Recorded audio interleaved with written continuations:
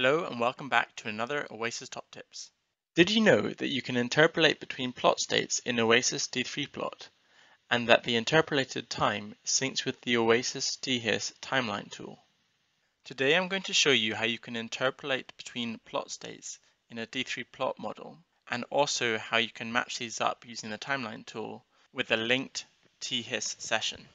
So what you can see is I have the 100 chord model at the top here and I can animate it.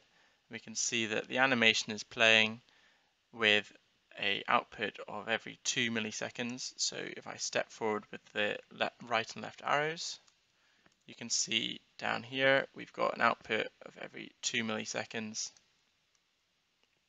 And we can go backwards as well. And this is also matched up with the timeline here.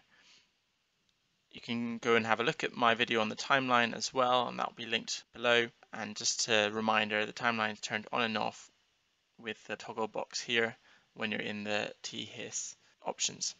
Okay, so I can play my animation here, and what I've got is a kinetic energy output for the engine assembly and also momentum output for the engine assembly.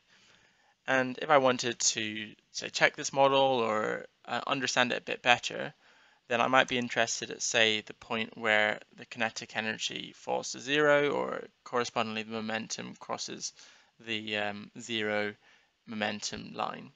So in this case, I'm just going to press Z and zoom into the plot here and understand the bounds of this. So we can see that sort of dips down and approximately goes to zero here.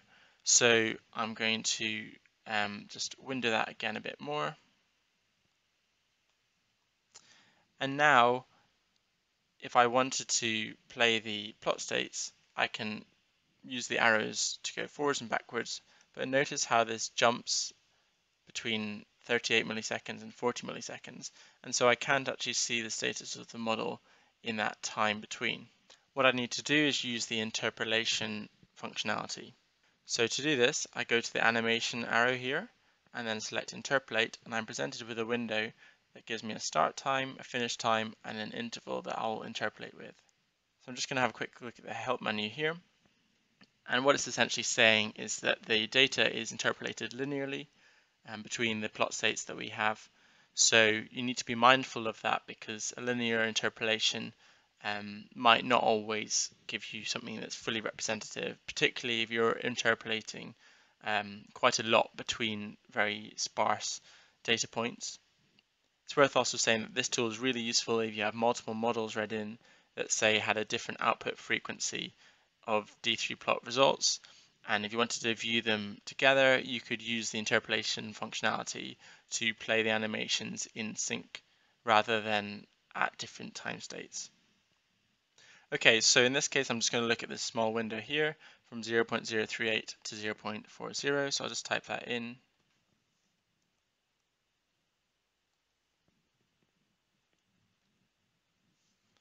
And now I need to give an interval here. So the default interval is just 2 milliseconds because that's the output that I requested. So let's say I want to have 20 interpolation states. So in this case, I would just go for 0.0001. So that's a tenth of a millisecond. And when I click done here, if I now play the animation, we'll see that it steps through that small range. And once it gets to the end, it will jump back to the beginning. Now if I pause this by pressing space, note that my cursor needs to be over the D3PLOT window because space over the THIS windows just refreshes the graphs.